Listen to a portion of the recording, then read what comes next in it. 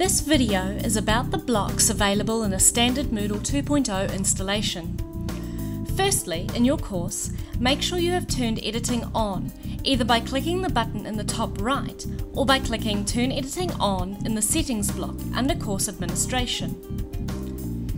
In the Blocks area on the right, in the drop-down menu, click to add a new block. We'll start with the Activities block. The Activities block shows links to all resources and activities in your course. Blocks can be hidden so that only teachers can see them by clicking on the hide icon,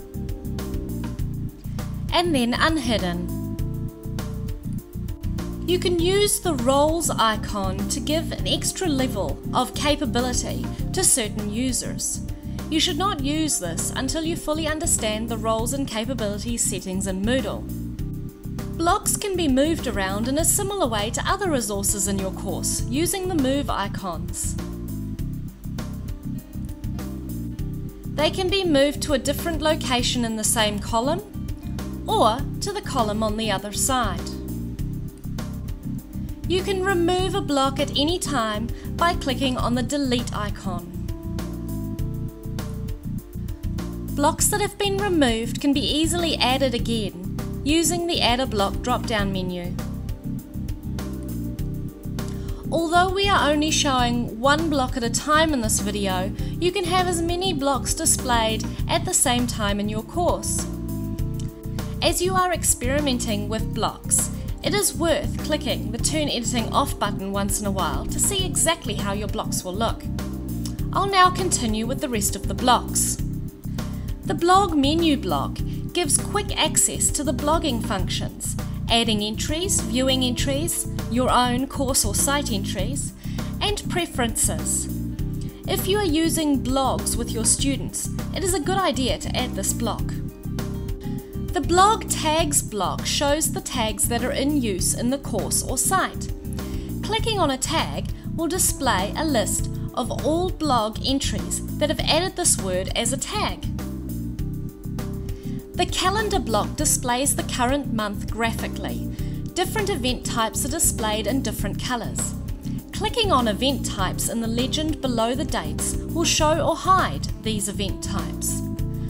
In the Calendar block, you can move backward and forward through the months using the arrows, or click on the displayed month to go to the full calendar view.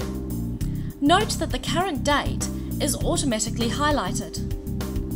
The Comments block is a little like a mini chat room that lets students and teachers write a short message on the course page.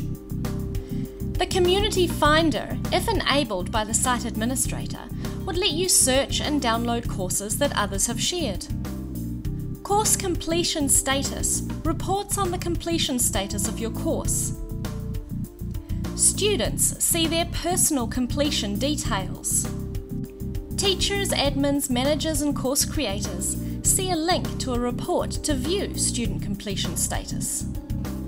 The Course Site Description block displays the summary that is added when a course is created. The Courses block displays any courses you have access to. Students will see just their courses. There may be a link to all courses displayed. The HTML block is very simple but very flexible. It allows you to put text, images, links or documents into a block on your course page. The Latest News block displays the latest posts to the news forum. More blocks will be described in the next video.